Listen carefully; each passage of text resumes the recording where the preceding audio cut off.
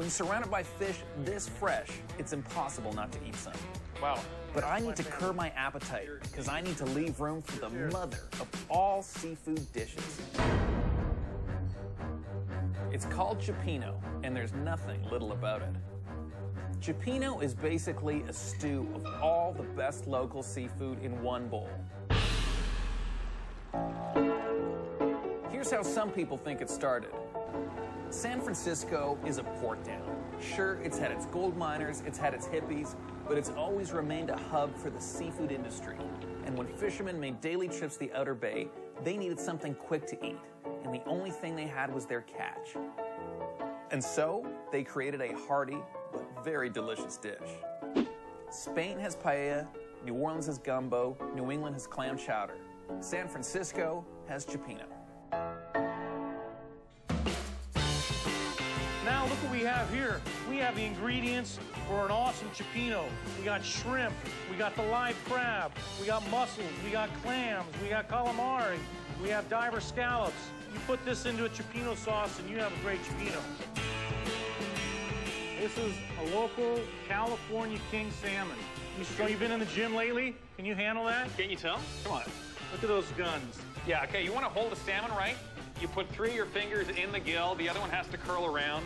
This is the real deal. This is a real wild salmon. Can I please, please, please just get a little piece to take with me? That's not a problem. I'd be happy to set you up with a piece to take home. I've got clams, I've got mussels, I've got prawns, I've even got crabs. I probably shouldn't say that too loud.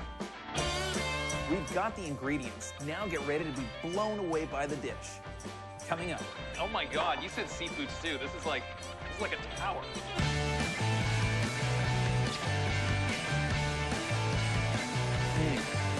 Just like fatty, shrimpy goodness. And later. I came to San Francisco in search of incredible meat. So what am I doing here? Pork, chicken, beef? Get ready. There's a new meat in town.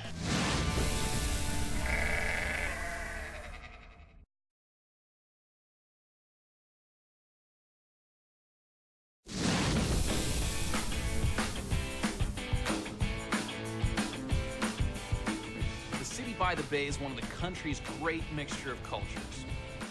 First there were the natives, then the Spanish Californians, then European settlers. Soon the Chinese came from across the Pacific. And when the gold rush hit, it attracted Americans hungry for wealth. And when the gold ran out, they were just hungry. Very hungry. There's meat in that water, and I got a rule which says that when I'm on the coast, I eat as much seafood as possible. And it turns out San Francisco has got just the dish. We're at the Woodhouse Fish Company. When you walk in, you might not notice the 20-foot squid hanging above the door, the Picasso scribble on the wall, and it might take you a while to realize that the painting is actually a TV playing video of the bay. It's all intended to evoke that feeling of being out there on the wharf.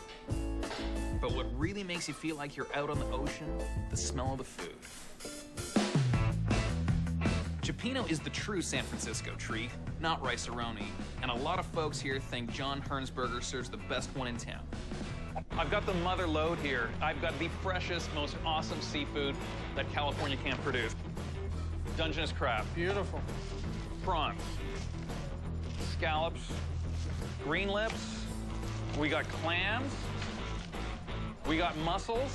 And I want you to tell me what this little surprise is. Oh, beautiful. California sea bass, huh? California sea bass. Now it's up to you to turn all this into a heaping, towering bowl of incredible ciopino. And I want you to tell me how it's done. Fantastic. Let's do it. So we got the fresh prawns, head on. Yeah. It's important to keep the heads on. That's where all the flavor I is. totally agree. A lot of people don't like the head. No, that's their wrong. loss. It is their loss. My game. Hop on in. You know, if I can fillet a petrale sole, I can do this. Absolutely. Boy, these are nice. I mean, these are big. Not 24 hours ago, they had no clue that a day later they'd all be in a big stew pot. You know, this is a glorious end. Now we do our base. Now we make the base. And then we bring them together. Correct. And then I eat. Yep. Okay, we're getting closer. A little oil, some fresh chopped garlic. That's really important. Deglaze it with some white wine. Okay. Boy, that already That already smells amazing. Yeah, it's that fresh garlic. Garlic and wine. Yeah, then we're gonna put the clams in. Uh-huh. Then we'll cover those. When they just start to open, then we'll put the tomato sauce on it. I'm guessing your first bowl of ciopino was not your best. You screwed it up once or twice, maybe? I'm sure I did, but that was so long ago. That was so long ago. Yeah, it's one of those things, the more you do it, the better you get. Correct. Make sure you get fresh ingredients. Then we're gonna add some mussels in. We'll add the green lips, and we'll add some scallops in. I'm getting all this incredible waft of incredible smell coming off this ciopino, and I'm doing my best not to drool in your kitchen.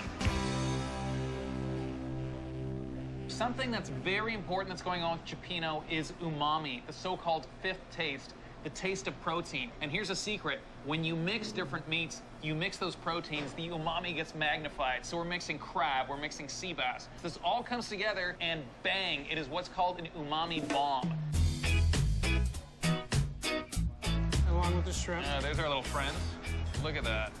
Pour that on top. It's like they're just basking in the warmth. Exactly. You know where I'm going first? Remember our little friend here with the head still on? Just like fatty, shrimpy goodness in there. That is awesome. No, what do you think you're doing? This is mine. What do you think you're doing? I got a quality control. I got to try a little bit. Wow. Also awesome. That's loving. This bowl right here, only in San Francisco. You've got the ocean, you've got 19th century Italian fishermen, white wine from Napa, local tomatoes. This man right here, John Hertzberger, comes together all in this. It's beautiful. I love it. Coming up.